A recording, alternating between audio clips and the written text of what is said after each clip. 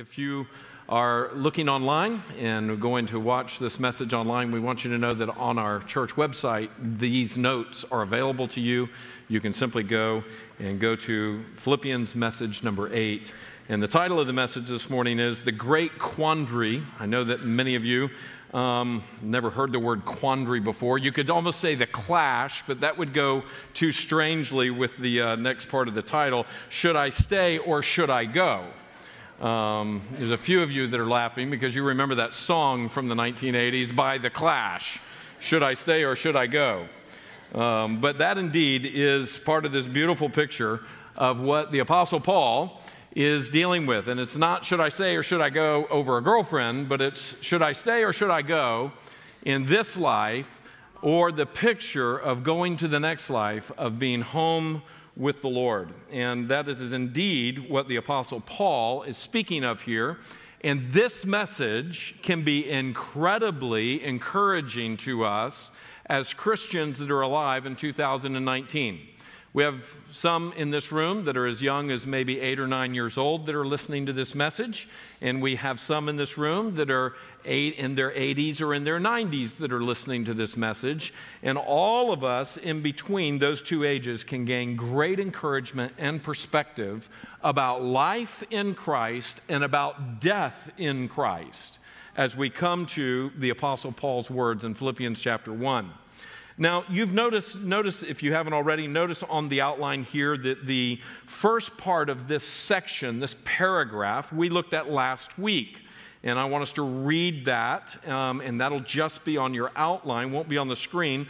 And then we are going to kind of branch on from this whole paragraph that is largely in the same vein, but with a pivotal verse in the middle. You notice that verse 21 is the key verse for the verses that are above it and the verses that are following it. So let's read this paragraph and let us see again this picture of the Apostle Paul waiting on death row for whatever God has decided for him, and he is trusting as he writes to the Philippians. Look what it says in Philippians 1. The end of verse 18 says, "Yes, and I will rejoice." Verse 19, "For I know that through your prayers and the help of the Spirit of Jesus, this will turn out for my deliverance, as it is my eager expectation and hope that I will not be at all ashamed, but that with full courage, now as always, Christ will be honored in my body, whether by life or by death." He is saying that whether I live and continue to live and come and see you again, or whether in my death, Christ is going to be honored. Look at verse 21. "For to me, to live is Christ, and to die is gain. If I am to live in the flesh, that means fruitful labor for me. Yet which I shall choose, I cannot tell. I am hard-pressed between the two." He's talking about between dying and continuing to live. "Yet I'm not even sure which one I would choose," he's saying at the end of verse 22. Look at verse 23. "I am hard-pressed between the two. My desire is to depart and be with Christ, for that is far better.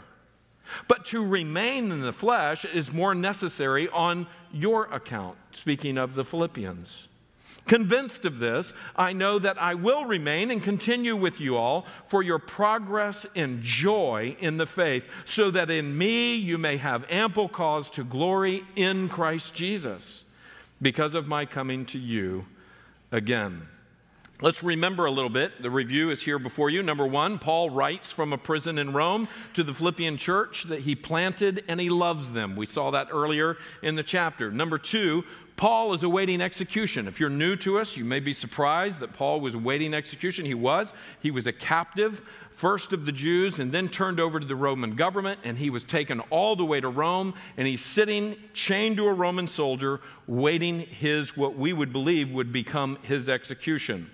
And the Philippians that he is writing to, they are a church that's enduring much trouble. So this letter that we're studying has trouble both around the author of the letter and around the recipient recipient, but it's rather amazing as we study the letter, we see that there is this third part that is here, an amazing amount of hope and joy. Look at number 3. Paul rejoices that whether he lives or dies, the salvation of God is his sure hope.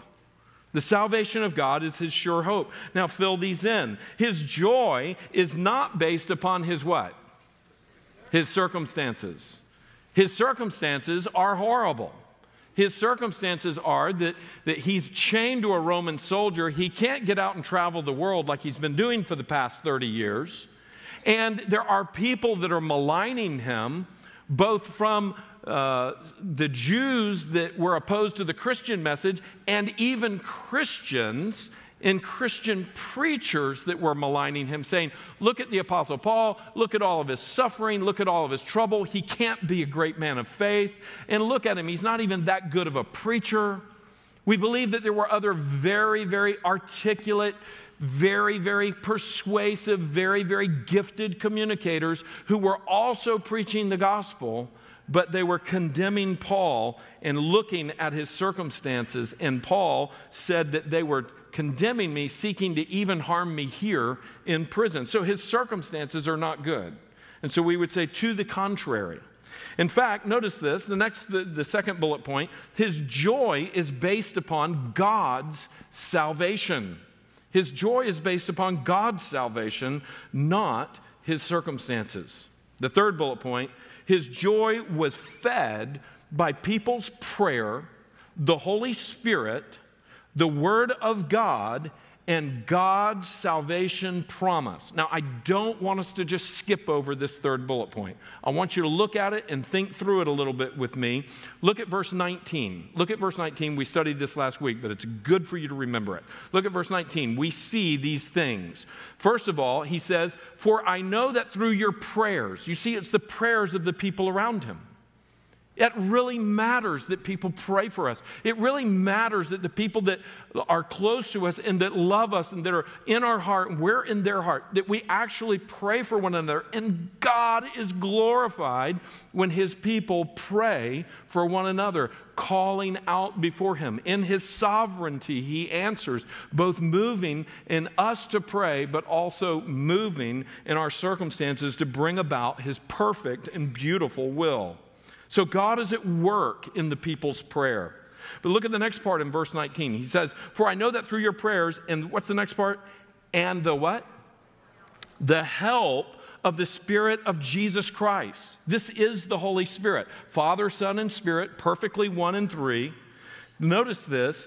Or 3 in 1, perfectly 3 in 1, he is saying it's through the Spirit that he is encouraged, the help of the Holy Spirit. We just got done with starting point this morning on the section with the covenant. And a wonderful question was asked, wow, how can we keep this church covenant together?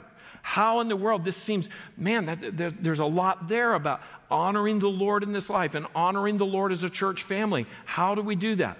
Very boldly at the top of one of the main paragraphs, the second paragraph, it says, we engage, therefore, with the aid of the Holy Spirit to do these things and to do that. Friends, you cannot live the Christian life apart from God's Spirit. Some of you have said, I'm not going to even try to be a Christian because that is just too much. I would say, you're exactly right. That's probably a good move. You shouldn't even try to be a Christian. But what you could do is come to Jesus broken and needy and say, Lord, come do it in me. Because that's everything that his word says. His word says, come to me just like you are, and I will not only come and cleanse you and work in you and save you, but I will then empower you to do what you need to do. And while you're here on in this earth, you're going to have your flesh that you're still dealing with, seeking to be a Christian, honoring the Lord, maybe even as a member of the church, seeking to do that. But all the way through, his Spirit is here to empower us. In fact, we're going to see Galatians 2:20. It's not I who live, but it's Christ who lives in me. And the life that I now live in the flesh, listen to this, I live by faith in the one who gave his life for me and loved me. That is the picture of the Christian strength. So it is the people's prayer. Notice the next one there. It's the Holy Spirit, but also we said it's the Word of God. Because the Apostle Paul is quoting from the Old Testament, from Job. He is saying that my hope is not going to be disappointed. I am not going to be disappointed by what God has done. And he's quoting from Job, one of the great sufferers in faith, for the glory of God, unto God's great grace and glory that he would do that. And then at the end of that, we see, look at the end of verse 20. It says, that with full courage, now as always, look what it says, Christ will be honored in my body, whether by life or by death. This is the salvation of God. And so, Paul's hope was in God's salvation promise. This is the beautiful part. All of those things together. Now, I want you to take your pen and put a big circle around that third bullet point, the whole thing. His joy was fed by people's prayer, the Holy Spirit, the Word of God, and God's salvation promise. This is the same key for Christians at Sheridan Hills Baptist Church. If you want to make it through the troubles and the struggles of this life, if you want to be strong, if you want to have joy when trouble comes, the formula, quote unquote, is the same. It's Christians helping Christians. It's brothers and sisters praying for one another, supporting one another. Look at the next part. It's the Holy Spirit working through us. It's not you. It's God's Spirit. This is what it means to come to Him by faith. And notice this. If you want to stay with God, you have to study the Word of God. Know what He has said. The Word of God is what strengthens us for obedience. It's what corrects us. It's what comes and transforms our minds and our hearts. His truth in us. And then notice this. It is resting in the salvation promise of God. The fact that He does not make a promise and then not keep it. He keeps His promises perfectly. Friends, be encouraged. Be encouraged to let people pray for you. Be encouraged to ask for the Holy Spirit's power to be the person that God has called you to be. Be encouraged to stay in the Word of God. Let your mind and your heart feed daily on the Word of God. You must read the Scripture. You must learn and study the Scripture. And it's not a duty so much as it is a privilege. And it's a beautiful treasure hunt each morning as you come to God and you get to discover the riches of His Word. And then you rely upon God's salvation promise. This is the way through a world that is fallen, filled with sin, strife, trouble, cancer, car wrecks, disappointments, broken relationships. This is the way to the joy that God offers. And it's not a nebulous thing. It is a sure thing. Well, this morning as we keep going, I want us to see here in verse 21, and this is our main text for this morning, and we're going to blast through it this morning. In verse 21, look what it says. For to me to live is Christ, and to die is gain. That being the anchor passage in this, and we're going to study what that means a little bit more this morning in just a moment. Look at verse 22. If I am to live in the flesh, that means fruitful labor for me, yet which I shall choose, I cannot tell. I am hard-pressed between the two. My desire is to depart and be with Christ, for that is better. But to remain in the flesh is more necessary for your account, on your account. Convinced of this, I know that I will remain and continue with you all for your progress and joy in faith, so that in me you may have ample cause to glory in Christ Jesus because of my coming to you again. I want you to see this. This guy he's talking about a reason to live. And you talk about any reason to live, it is the reason of Christ. That's the picture. He says, for to me to live is Christ. You see, Christianity without Christ is a sum total of nothing. Fill that in. Christianity without Christ is nothing. It's amazing that some people will come and they'll look at Christianity from the surface. They'll look at the activities of the church. They'll look at what is their perception of what Christians are supposed to be or what they're not supposed to be. And they can make their total assumption and make their total decision based upon what they see in Christians. And that's part of the reason that a Christian witness is so very important. But the message of true Christianity is that you don't come to Christianity just through Christians. You go beyond the Christians that are before you, and you look to the one that they are named after. You look to Christ himself. See, there's a lot of people that they're so tripped up with what they see in Christians, whether it be accurate and good or whether it be really inaccurate, really not true, the things that they have in their mind, and they fall short of looking to Christ. But that's the whole message of the Bible, is to come and to look to God. Not just look to his followers, not just look to the circumstances that are around them, but come and learn of God. Not just the law, not just the religious things that seem to be on the surface, but the true message of the Bible is God is saying, come and find me. And so our message should be, in the way that we live, in what we preach and what we say, we should be saying, come all the way to God. Don't stop with cultural Christianity. Don't stop with just looking at the church from a distance. Please don't stop with the TV preachers.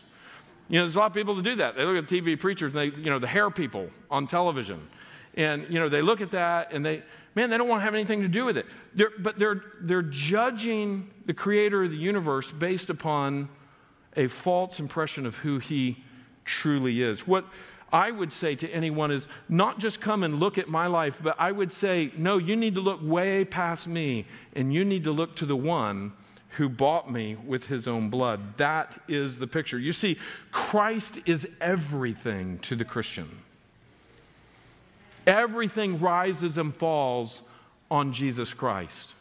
And that's what Paul is saying here, is that for me to live is Christ. If I'm going to continue on as a jailed person, maybe I'm going to be set free and I'm going to get on another boat and I'm going to sail back across it. I'm going to go back across the Aegean and I'm going to go up to northern Greece where Philippi is, and I'm going to see these Christians again, and I hope to go on to various other places. He's saying, for me to do all of that is for the glory of Christ.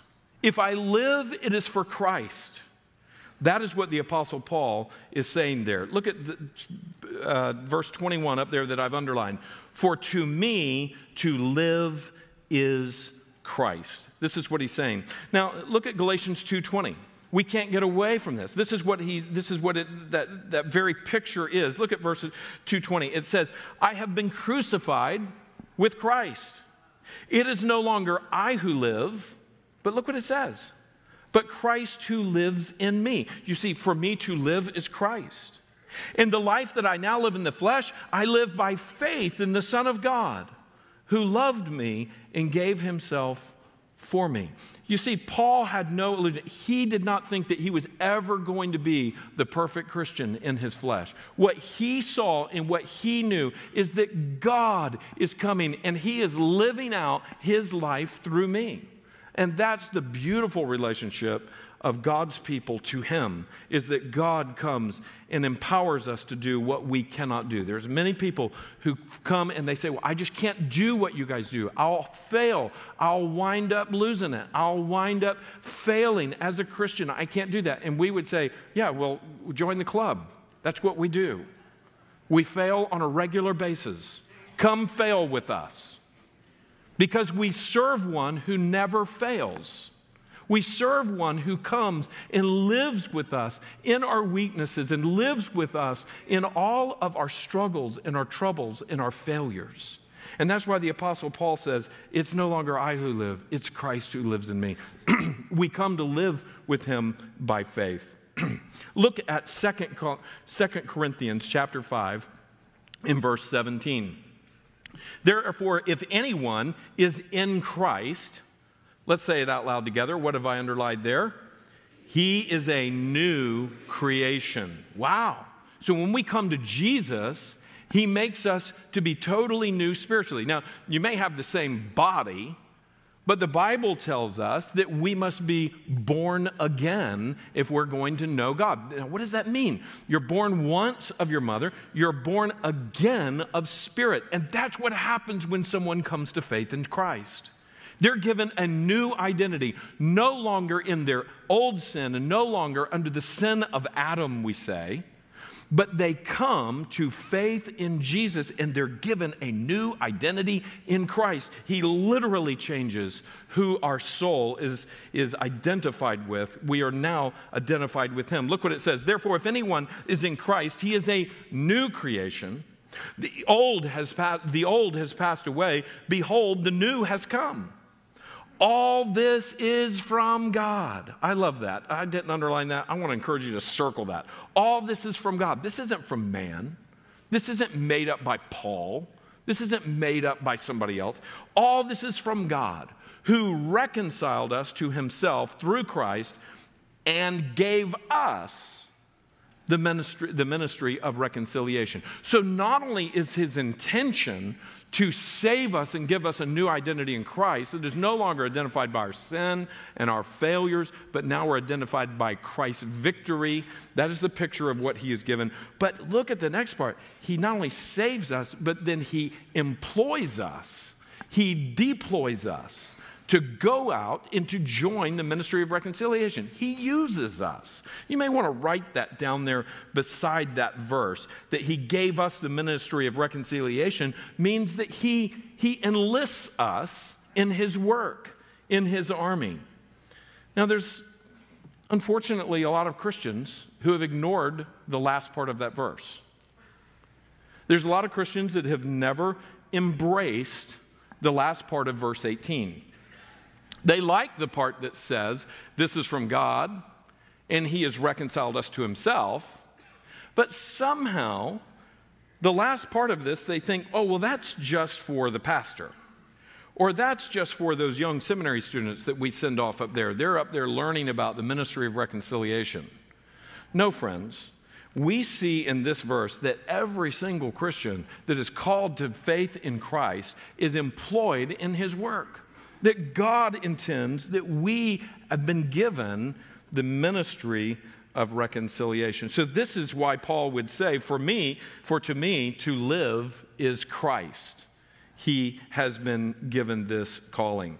Now, this is a very interesting looking fellow that is on the screen in front of you, I know. Count Nicholas von Zinzendorf. And Count Nicholas von Zinzendorf is kind of the German equivalent of William Carey. William Carey was the father of modern missions out of England.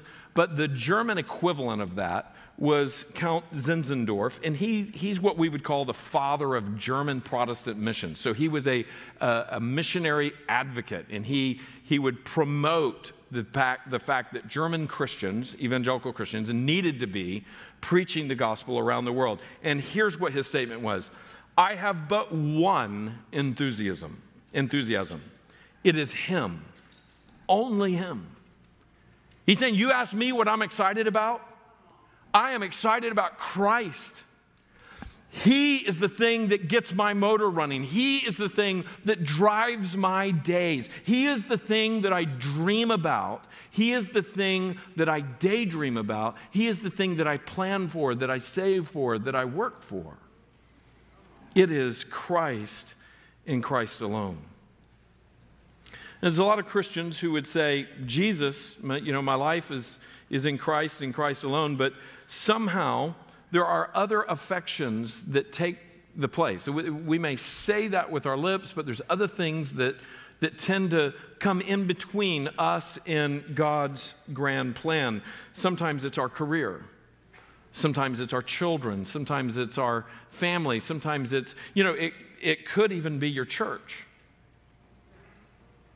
It could be the organization of the church and some of the things that are like that. Now, I want to say to you, if it's healthy, this is going to be encouraging the kingdom work and God's kingdom work through you. We can often do a great deal through our church family if things are healthy. But if our mindset is wrong, if our motives are wrong, we can put other things in front of Christ.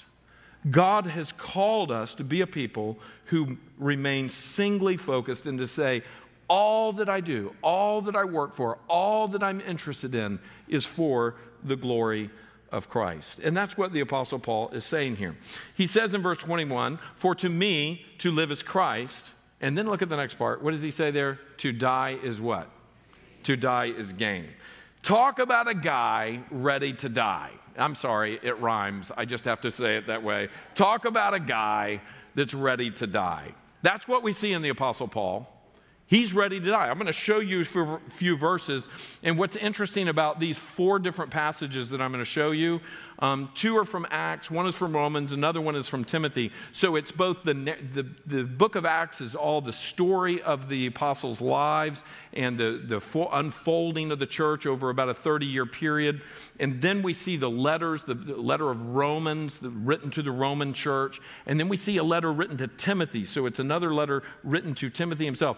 In this, we see over many years of writing, and we see in different circumstances, whether the account of what he said or the things that he wrote to Rome or Timothy, here are just 4 examples of the fact that Paul, totally in his mind, was ready to die. He was genuinely ready to die. Now, this is instructive for us as Christians. This is instructive for us at Sheridan Hills Baptist Church, because somehow there's many of us that have in the back of our minds, ooh, ready to die? I don't know about that. I'm not ready to die. I don't want to die. In fact, that scares me. In fact, I really don't like to think about that. Pastor, I wish you wouldn't even think about this. I wish you wouldn't talk about this, because the issue of death, man, that just really sets me on edge. But there's some that, how about this? They think, never going to happen. Now, I'm not sure how they think that, because the last time I checked the mortality rates, it's 100%, right? There's only like 4 that made it off the planet without that, and those were all under the direct work of God and His Spirit and all that He was doing. So we see this, that this is His glorious plan in this, and we can be ready to die, like the Apostle Paul. And maybe this sermon will start you thinking biblically concerning your life and your death, your mortality. I hope so. If you are a true Christian, if you are a Christian who is truly resting in Christ alone as the hope of your salvation, I want you to know that you can go bursting through the door of death into the glorious arms of Christ with no fear. We sing it when we sing in Christ alone. We sing the very words of no fear in life and no fear in death. This is the power of Christ in me. From life's first cry to final breath, Jesus commands my destiny. Are you a true Christian? Do you realize that you can be ready to die? Notice these words. Paul had eternal purpose and perspective. So part of his being ready to die is that he understood why he's here. He understood that if my life continues, it's for Christ. And if I die, he's made the promise of eternal life. And so he has it in perspective. So he has purpose and he has perspective on this. And I want you to see it in these verses. Carefully read them. Don't turn the page over early. Look at with me. Acts chapter 20 and verse 24. And this verse had a huge impact on my life when I was 19 years old, overseas with Operation Mobilization many years ago. Look what he says. The Apostle Paul's writing, and he says, or speaking when this is recorded, he says, but I do not account my life of any value, nor as precious to myself. So my life is not valuable. I'm not worried about it. It's not precious to me. If only I may finish my course. This is what matters to him. If only I may finish my course in the ministry that I received from the Lord Jesus. And what is it? Underline it. To testify to the gospel of the grace of God. And isn't it interesting that he says, to testify of the gospel of the grace of God? You see, friends, we have good news to testify to. It's not just, quote unquote, the gospel, as wonderful as that is. But here, the emphasis here is that God's gospel is a gospel of grace, and that means undeserved favor. This is good news to tell the guy. that on the surface at first doesn't even want to hear it. And as God begins to work through that, and as God begins to work in him, and maybe a question begins to come about out of something that you said as you've shared a word of Scripture or you've been living out your life before him, that he comes to see that the message of the gospel is that there's a holy God that has had grace upon us. This is the picture, and that he is saying, my life isn't valuable to me. I'm ready to die. No big deal. But what is really important to me is that I be faithful to his calling. Now that is perspective. That is a beautiful perspective. What about this one? In the very next chapter in Acts 21, the Apostle Paul he's determined to get back to Jerusalem to deal with some things that are going on back in Jerusalem. And when he's traveling through Ephesus, notice that I put a note out here, 21 verse 13. At Ephesus, a man prophesied that Paul would be arrested if he went to Jerusalem. And so a man says to him, he took off his belt and he wraps it around his arms, and he says, Paul, if you go on to Jerusalem, this is what's going to happen to you. And then everybody freaks out. Everyone's like, oh, Paul, you can't go to Jerusalem. Something bad may happen. Look what Paul's response is. Look at verse 12. When we heard this, we and the people there urged him, talking about Paul, not to go up to Jerusalem. Look at verse 13. Then Paul answered, what are you doing, weeping and breaking my heart? For I am ready not only to be imprisoned, but even to die in Jerusalem for the name of the Lord Jesus. You see, he's ready to go. Look at the next part. You can flip the sheet. Look at Romans chapter 14, verse 7 through 9. We see it again. This is a very clear picture in a more theological sense of the whole picture. In verse 7, Paul writes this. He writes, for none of us lives to himself, and none of us dies to himself. Verse 8, for if we live to the Lord. Doesn't that sound like verse 21 up there at the top of your page? For to me to live is Christ. So look at verse 8, Romans 14, verse 8. For if we live to the Lord. And if we die to the Lord. So then, whether we live or whether we die, I love it, we are the Lord's. You see, to continue on through all of the persecution and all of the trouble that he is experiencing, this is part of the picture. He understands, I am the Lord's. Whether he decides to let me live or whether he takes me home, I am his. Look at verse 9. For to this end Christ died and lived again. You see, it's the resurrection power of Christ that is his. And that he might be Lord both of the living and the dead. He's saying, I have nothing to fear. My Lord is the one who has power over life and death. And so I'm safe. I'm with him. Look at 2 Timothy chapter 4 and verse 6 through 7. This is also another beautiful picture of the fact that Paul is ready to die. Look at verse 6. For I am already being poured out as a drink offering, and the time of my departure has come. I have fought the good fight. I have finished the race. I have kept the faith. Henceforth, there is laid up for me the crown of righteousness, which the Lord, the righteous judge, will award to me on that day, not only to me, but look what it says, but also to all who have loved his appearing. This is the picture of he's completely comfortable with the fact that it is the end of his life. He is ready to die. And as he dies, he's saying, the crown of righteousness is not due to his own righteousness, but it is all because of the Lord, the righteous judge, who has made him this way. So all of this points to two great priorities in Paul's life, and they're priorities that should be in my life, and they're priorities that should be in your life if you're a Christian. First of all, there is the work of God's kingdom. That's what Paul is saying. For me to live as Christ, it is the work of God's kingdom. It is that I am living for him.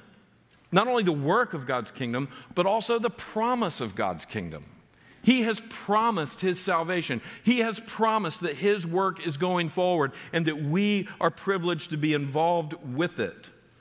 This is exactly what we see in write these three things in. When you think about the life of Christ, when you think about his work, when you think about his death, this is what we see in Christ.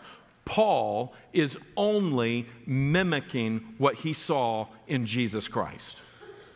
You see, Jesus came to do the will of the Father.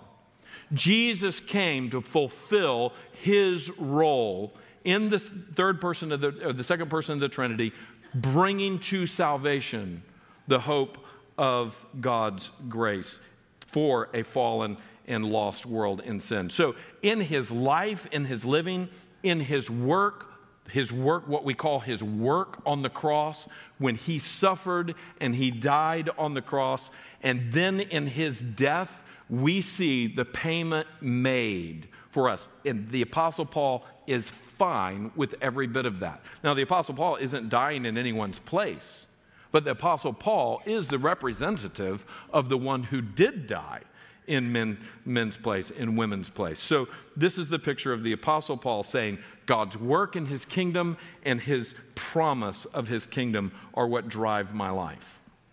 Now, when we also think about this, we think about the reasons behind this. The reason to live and the reason to die. And we see it in verse 22 through 26. And I want you to see it with me again. Look up there at the top of the page. In verse 22, it says, "If I am to live in the flesh, that means fruitful labor for me. Yet which I shall choose, I cannot tell. I am hard-pressed between the two." You see, this is a quandary to him. This is a difficult decision for him. He's saying, I really want to go home and be with Christ. I really want to go be with him. All that he has promised is true. You see, this is part of the question of whether you really believe the gospel.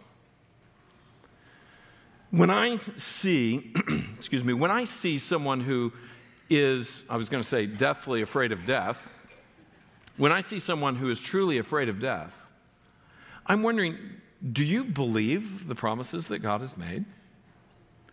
And some people would say, well, I don't know. What do you mean? You see, so the problem may be that you don't know the promises are made. This is why we study the Bible. This is why we need to read the Bible. This is why we need to be students of the Bible. This is why you need to have a quiet time each day, so that you can start to see what are all of the riches of the promises that God has made to you. But the question becomes, if you're so afraid of death, do you not either realize or do you not believe the promises that he has made? Because if you come to be familiar with all the promises that he has made about your salvation in Christ, and the fact that his word is at stake, and he is a God of truth, and a God who never lies but always fulfills his word, you can have a really good comfort with that I go into life and I go into death with the confidence that God is with me and working through me. So this is a reason to live and a reason to die. The first one is reason to live. You see, you have a reason to live, and this is it, a Christ-glorifying life. And that's what the Apostle Paul is talking about here. He's saying, I want to glorify, I want to magnify, I want people to know. I want people to know how great God is. I want people to know how great his grace is. I want people to know what he has done. This is a life seeking to point people to Christ. That's a Christ-glorifying life. You see, this is living, fill it in, this is living in obedience by making disciples among the nations. That's what the Apostle Paul was very concerned about doing. Look what it says up there in verse 22. If I am to live in the flesh, that means fruitful labor for me. So what is the labor? What is his job? He's saying, I'm living my life so that people would know who Christ is. Look at the next bullet point. This means living by faith. This is pleasing to the Lord. In Hebrews, we learned that without faith, it is impossible to please God. But when we live in faith, this is pleasing to God. And so it becomes very pleasing to God when I live my life trusting in the Lord. And you know, sometimes that is more difficult than at other times. Sometimes when things really don't go the way we wanted it to go. Sometimes when things really turn and they're very, very hard. And we are tested in our faith of whether or not we're going to look to God and trust in God. I have to tell you that one of the BGR videos that I saw on the Bahamas, It was a woman that had video from her phone, and it was her audio, the voice of her making statements as they walked through her house during the storm and after the storm. So up to her kitchen window, she could see under the water. The water was higher than her kitchen window, and it was like looking into an aquarium. And here she is in her house, and she's saying, "Oh, look, praise God. He is great. He is wonderful. I am trusting in Him. I don't know how this is going to turn out, but I am trusting in Him. I am trusting in His goodness. I'm trusting in His promises." And the video goes on for 3 minutes, where the long and the short of it is her home is completely destroyed. And she's saying, you know, God is good all the time.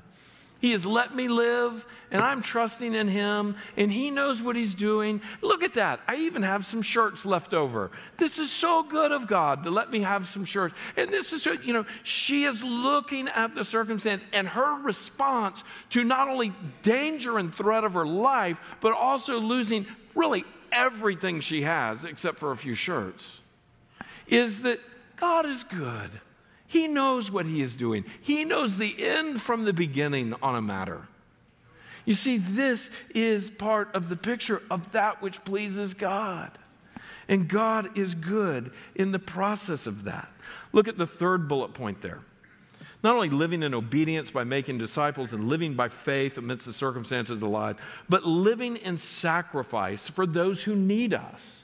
We see that in verse 22. In verse 22, he's saying, this is my fruitful labor for you. And look at verse 25. Convinced of this, I know that I will remain and continue with you all for your progress and joy in the faith.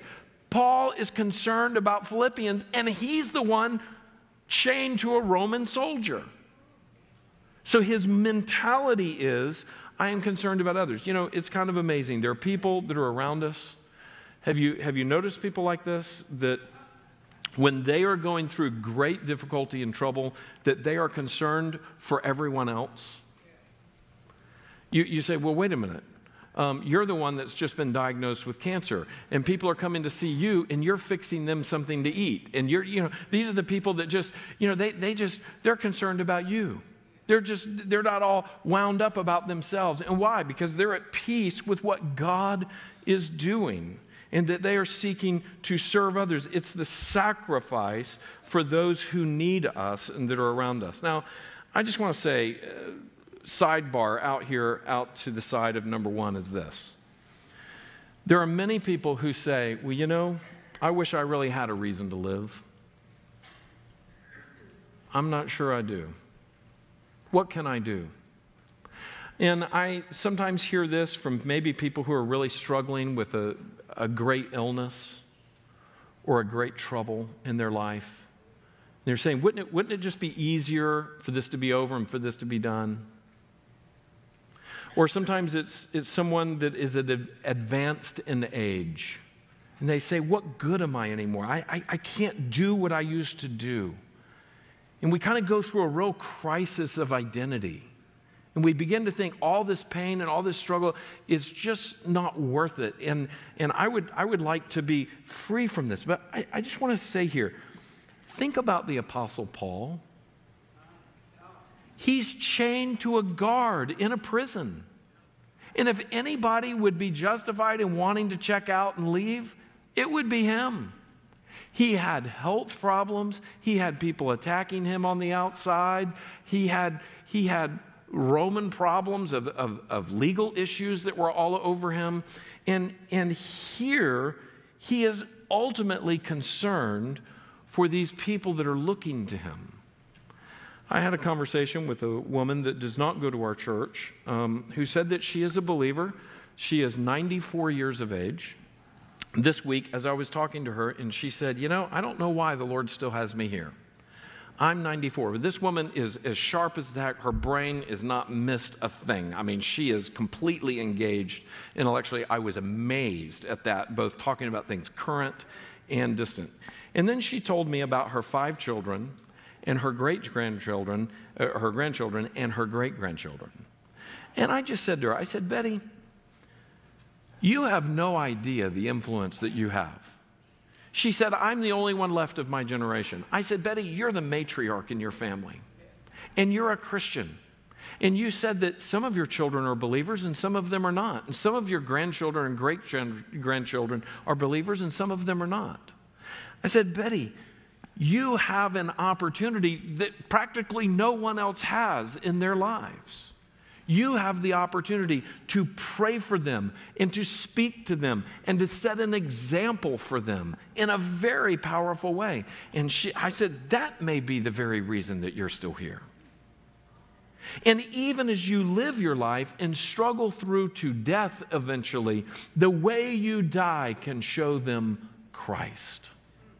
It may be that it's not until after you're gone that they live in and act upon their grandmother's faith or their great-grandmother's faith. You see, the Apostle Paul is talking about up there in verse 22, fruitful labor for me. If I continue, fruitful, here he is, chained to a Roman soldier. How's he going to do fruitful labor? And we see that he sees every day as the opportunity to bring God glory in these things. This is a reason to live, a Christ-glorifying life. But also we see a reason to die. And this is the picture. Man, this is the Apostle Paul says it. Look what he says up in verse 22. In the middle of it says, yet which I shall choose, I cannot tell.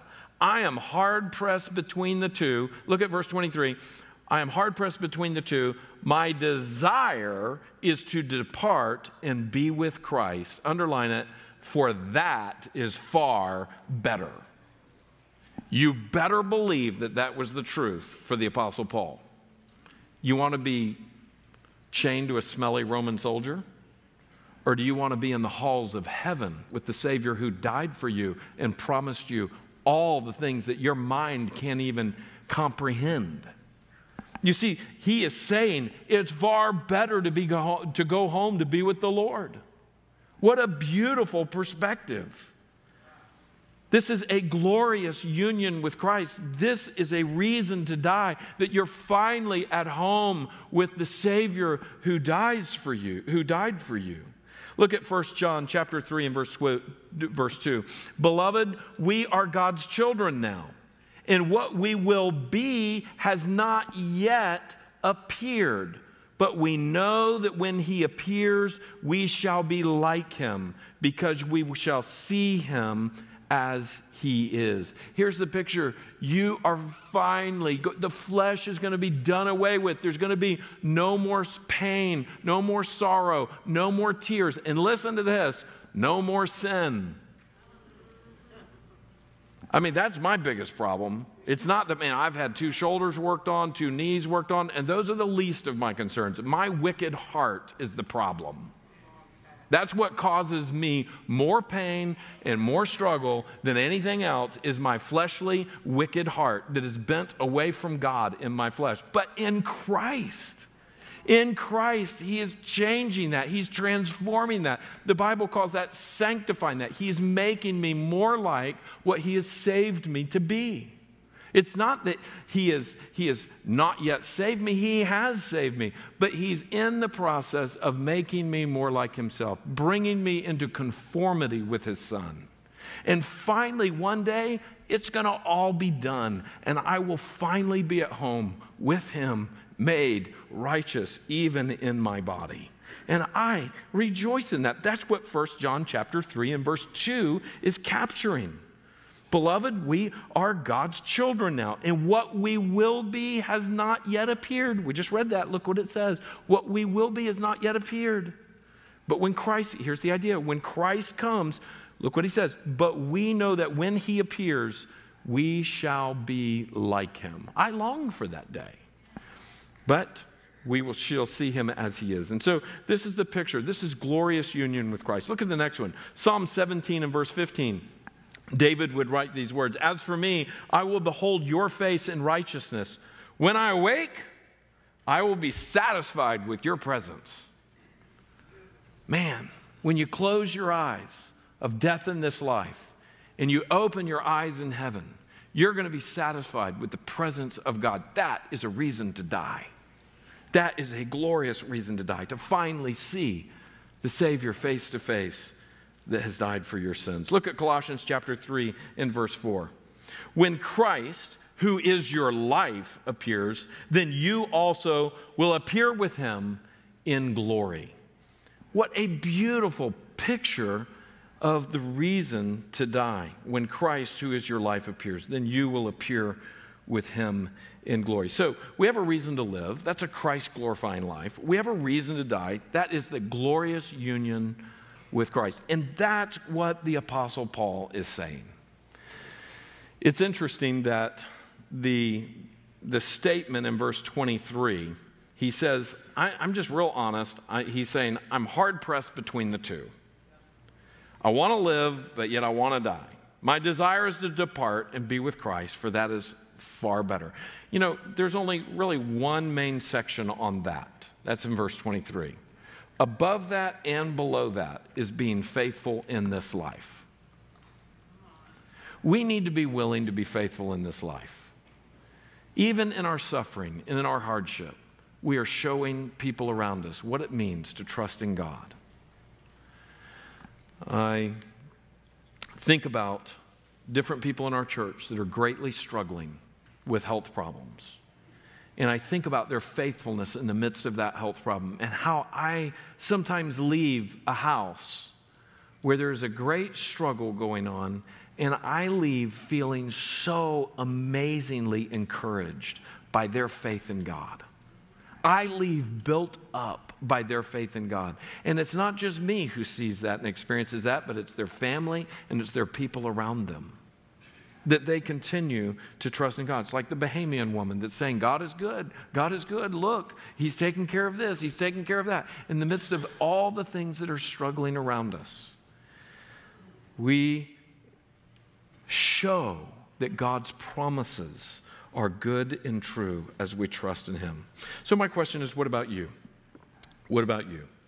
Are your views of life and death aligned with the surrounding culture or God's word? You see, the surrounding culture either comes to death with fear or they come to the issue of death with denial. That it's not going to happen. Don't want to be involved with it. Don't want to touch it. You know, all of those issues. Christians at Sheridan Hills need to say, no, my views of death need to be lined up with God's word and what God has said about this life and what God has said about the next life, and that I can have confidence in that. You see, so we can either have fear or we can have anticipation. We see in the Apostle Paul, he is anticipating life in Christ. In our study of Secret Church, we've been studying this issue of life and death and heaven and hell, and we see that it's very appropriate for Christians to be anticipating not only the return of Christ, but their own glorification with Christ upon their death. That is an appropriate Christian view, that we anticipate, we look forward to being with Christ. It's so much grander than fear. Well, what about the next one? Do we have a view of selfishness or do we have a view of selflessness when it comes to our life and our death? The Apostle Paul had a view of selflessness. He's willing to go on in all of his trouble for the sake of the Philippians. I really want you to think about that question. If you're a Christian in this room, I want you to really think about that. Do you really show and do you exhibit faith in what God has said about death, about your death? There's others in this room that you would say, well, I don't know that I know that I know that I'm a Christian. In fact, I know that I'm not, and I need to trust in Christ. Or perhaps you've been asking that question. My question to you is this: are you finally ready to believe and receive Christ as your Savior King? Because he has said, I will receive you. If you come to me, I will not cast you out.